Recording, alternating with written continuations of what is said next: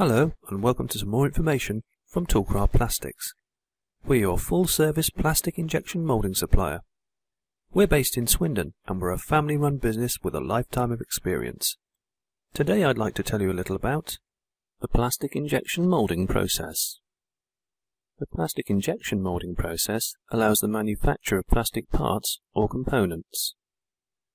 The process works by heating and injecting plastic material under pressure into a closed metal tool. The mould tool, which can be made from aluminium alloy or hardened steel for example, provides the shape of the plastic part to be produced.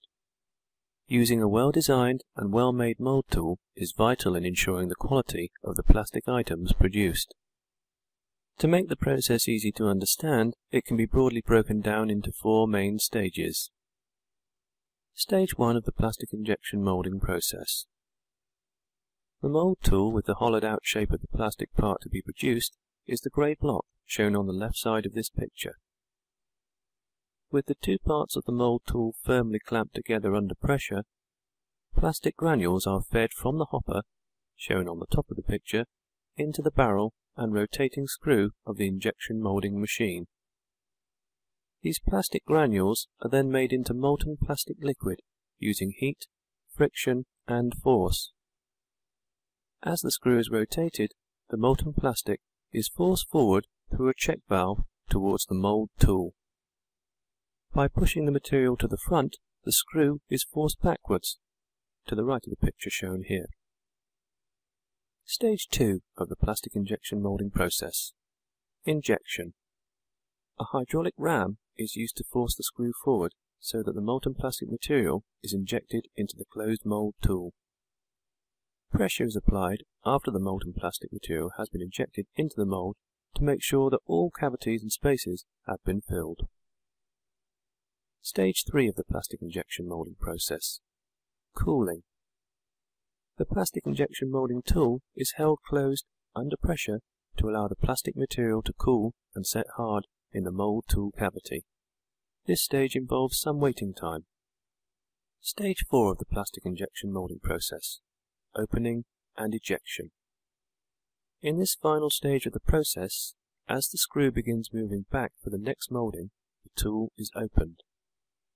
The opening of the tool and the use of, for example, air blast, a plate or rods mean that the finished plastic moulding is ejected. The mould is then closed and the whole cycle begins again for the next moulding. Why use Toolcraft for your plastic injection moulding needs? You will receive quality service and products thanks to Toolcraft's expertise in plastic injection moulding in a wide range of materials and colours. You can be sure that your mould tool is up for the job and affordable by asking Toolcraft to make the tool for you here in the UK. Toolcraft are also experienced toolmakers. You can enjoy cost savings by having the tool made by Toolcraft's trusted toolmaking partner in China. You can save more money and minimize downtime by asking Toolcraft to make your annual plastic quantity and hold it in stock for you for up to 6 months, delivering it in batches to your schedule on demand. You can be sure that your mouldings are being produced in a very cost-effective way thanks to Toolcraft's use of repositionable machines. You can save production time by asking Toolcraft to pad or hot foil print on your plastic mouldings for you in-house.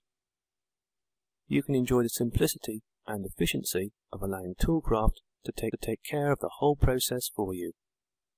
Toolcraft, your single source for a complete design to manufacture service, including plastic injection mould tools and plastic injection moulding. I hope this has been of interest to you.